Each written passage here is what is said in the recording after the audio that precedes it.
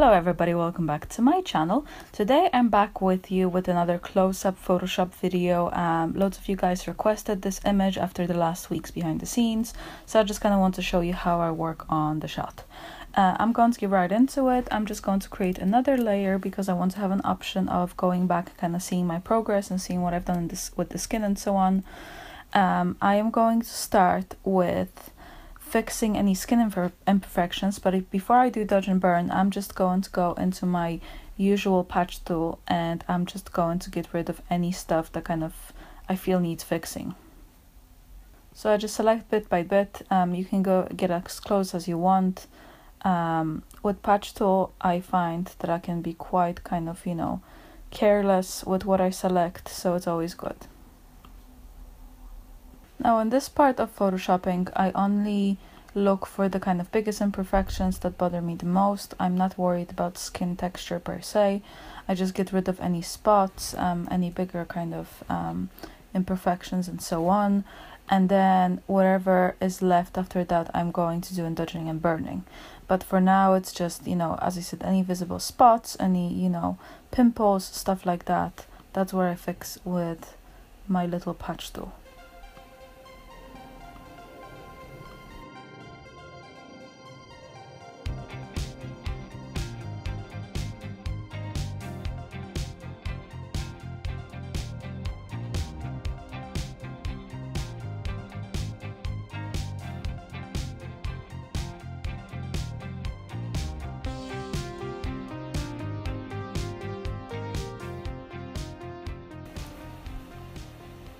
Okay, now that I have most of the stuff dealt with that I wanted to deal with, maybe just this little guy here.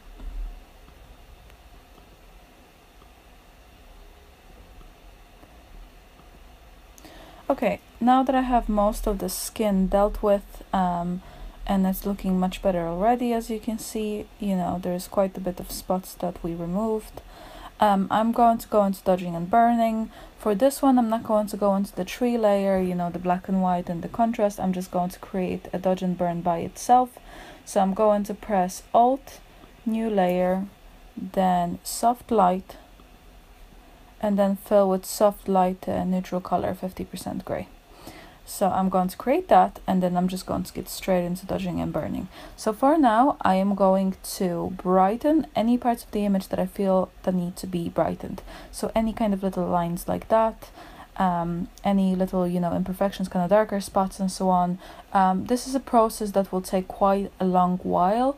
I spent between 30 to 40 minutes dodging and burning on skin, depending on how bad the skin is, or how many things need to be fixed on it. So I will speed it up in here because I don't want you guys to be sitting here with me for 40 minutes, but yeah, just to get a sense, it's not a quick process. It takes time, and you have to keep coming back on your work and stuff and keep checking how you're doing and so on. So just bear that in mind. It's not something that happens in 3 minutes. So I just start, and whatever basically I see a line, I just go over it with a light brush. So I select white brush, flow, it's usually quite low, it's usually around 2, maybe 3% of flow, and I just go over any area that I feel like needs to be brightened.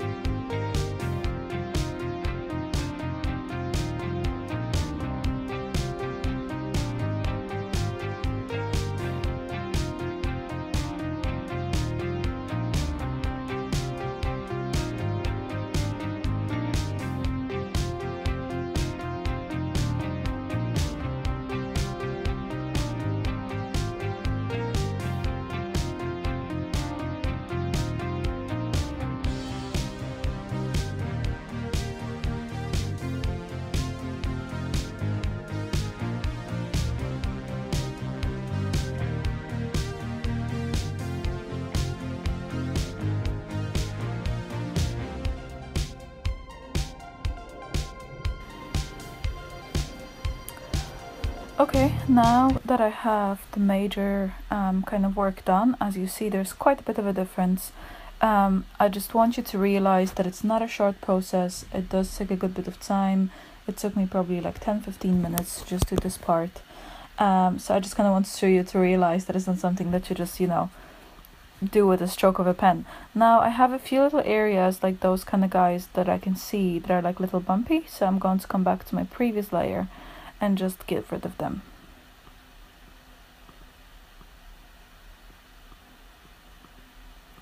Again, unfortunately, when it comes to Photoshop, there is no easy fix solution most of the time. You know, obviously, if you're not shooting close-up beauty, if it's something that, you know, is more like full body shot, then yeah, of course, you can get away with much more. But being so close to the skin, you really do need to pay attention, and you really do need to, you know, spend your time doing all the little fixes, because everything is like under a microscope. And I think that's the beauty and the pain of a close-up beauty, that it's not just a matter of clicking, you know, your heels and like it magically just fixes itself.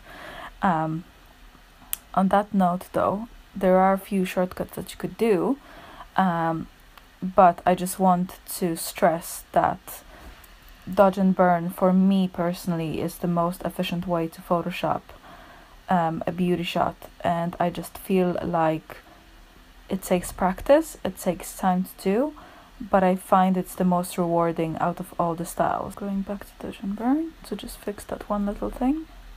So as you see, I'm mostly brightening stuff. I don't really use the darken part yet anyway.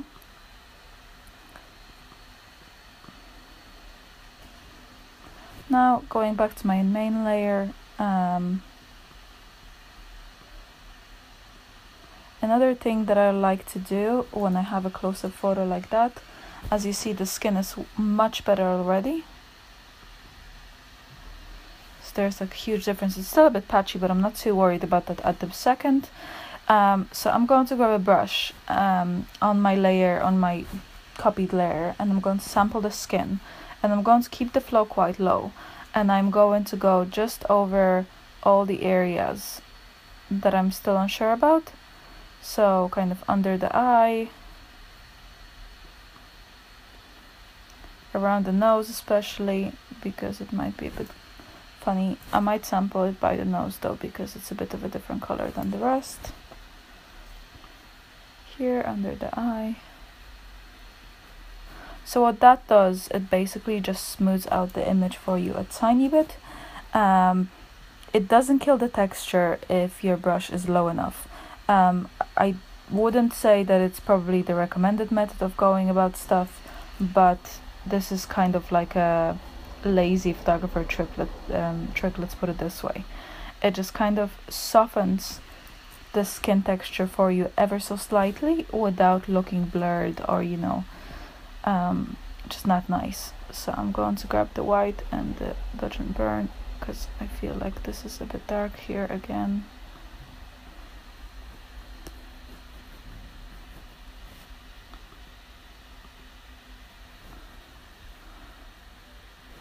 And now again, I'm just going to go sample the skin there and just go over it a tiny bit. So I feel like in those kind of situations, it's whatever works for you. This method I find works usually pretty well for me when it comes to smoothing the texture and so on. I feel like I need to soften this guy here. So what I'm going to do, I want to get rid of some of the stuff. So I'm just going to grab a mid-gray, and this way I can just cover up stuff that is a tiny bit too bright. This was actually recommended to me by one of the guys that follow me here, so thank you very much for that. And yeah, that's just kind of balanced now. Again, still I just feel like this needs a tiny bit more.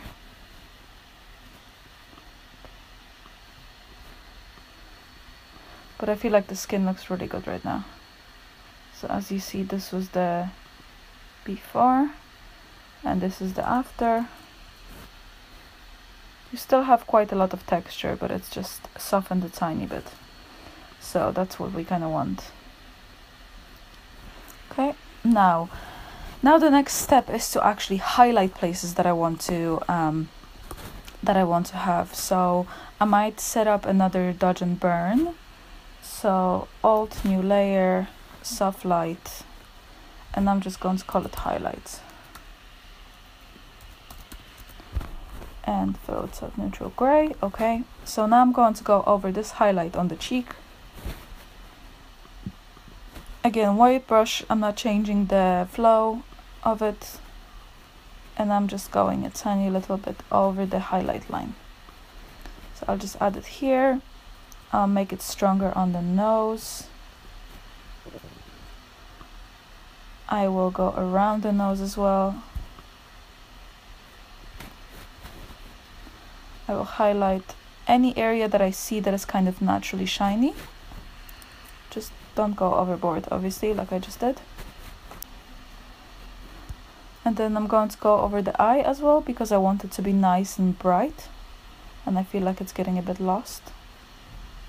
Okay, now I feel like I can grab the black brush and just go over certain areas a tiny bit with the darker brush. So I'm going to go over the eye to start with, because I feel like the color would be nicer if it was slightly bit deeper. So I'm just going over all the areas here, and I think it kind of brings out the glitter a tiny bit better, so I like that. So just any area kind of like, you know, around the waterline and so on. Eyebrows a tiny bit, yeah. Now maybe around the nose ever so slightly, not too much. So as you see, for now, if I do that, you'll see already the difference is quite major. You know, just fixing all the skin and making sure the skin is perfect is like the biggest part of the success, basically. That's beautiful. Okay, now I am going to go and do the usual curves and stuff. So this one is going to be a bit of a highlight curve, just a tiny bit brighter, and then a tiny bit of shadows, not too much. And now I'm going to do a curve layer. I don't want to make the skin too bright, so just need to keep that in mind.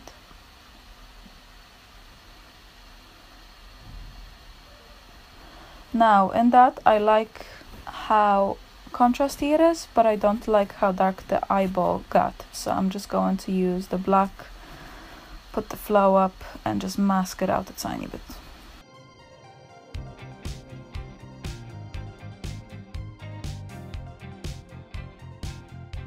Okay, and now one of the last steps that I feel are important is Huesaturation. I just want to make sure that the eye is very vibrant and that the colors are really nice and strong. So I'm just going to mask it out. So Control I, invert the mask, and I'm just going to go over the eye area and the lips, because I don't want any color, you know, any excess color on the skin. So I'm just going to go over that, maybe increase the flow again. That's a bit intense. Okay. This one, because I'm just doing the color, it can be quite strong in terms of flow. Beautiful. Okay, and now finally, I feel like maybe we need a tiny bit of warmth in the skin, just a tiny little bit. So maybe +2.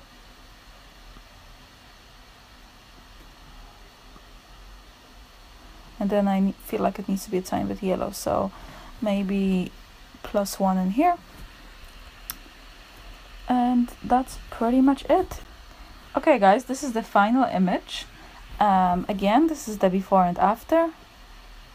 It makes quite a difference, I feel. I really love how it looks, and you know, just doing dodging and burning really makes all the difference to your skin. It keeps the texture, you know, intact. It doesn't change it. So I really love this technique, and I think it's a brilliant technique to try. Let me know what you think, and I would also love to see you on Instagram. You know, I post a lot of stuff on Instagram, not that much on other social media, so follow me there and just see what I'm up to. And yeah, so thanks for watching. Please subscribe to my channel. Please give this video a thumbs up if you enjoyed it, and I will see you next time.